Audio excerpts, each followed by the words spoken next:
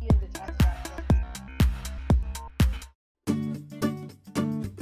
So my name is Beecroft, and I'm an adjunct professor here at Sheridan. I was actually a computer programming student at Sheridan. 1998, I think, was my first year. And I was here for a few years, and then I went off into industry, and I worked in industry for about 10 years, approximately. So far I've been teaching sort of a mixture of the basic introduction to Java, kind of an introduction to programming in general.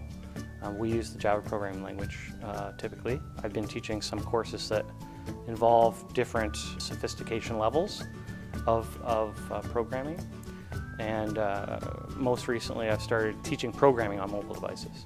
The students are always coming up with different ideas of how they want to create different programs. And so we try and look at how can we set up the programs in such a way so that they can meet their objective. This little application is just a simple application that kind of demonstrates some basic physics. And so we just have kind of a little bouncing ball. We're on an Android phone, so we had to develop the software in order to get it onto the mobile device. There's a number of different things that are involved in that. So we've got gestures, and here we're just doing a little physics simulation. This is not unlike something that we might try to do in class. And this kind of a problem would involve a number of different smaller problems. Actually, what's going on right now really reminds me of the boom that was going on when I first got out of college. Because when I first got out of college, hardly anybody had websites.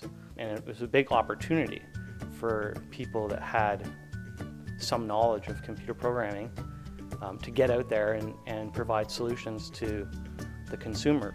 There was a lot of demand. And I see a lot of parallels right now in the mobile space.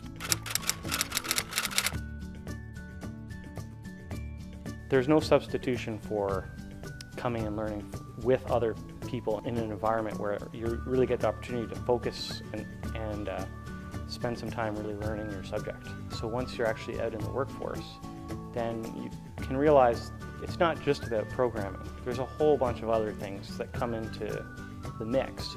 Being a programmer involves a lot of things, not just computer programming. So you want to focus and remember that you're going to need some of these other things too.